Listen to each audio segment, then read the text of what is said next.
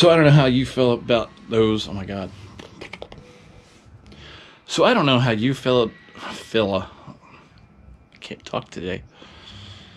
So I don't know how you felt about those flights, but I feel like I did pretty good after the first one, maybe the second one, or at least after the beginning of the second one. I think I started to get a hang of it.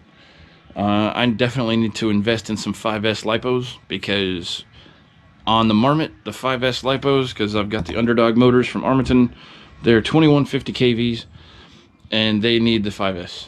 And with the 5S, this thing will scream. And I guess that's all I have to say about that.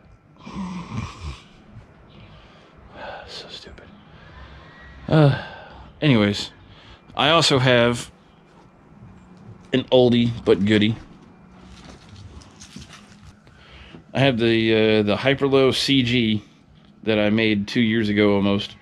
It's 2306 2750 kV motors. And on 4S, this thing is a madman. So we're gonna fly in this with the session, because it'll fit.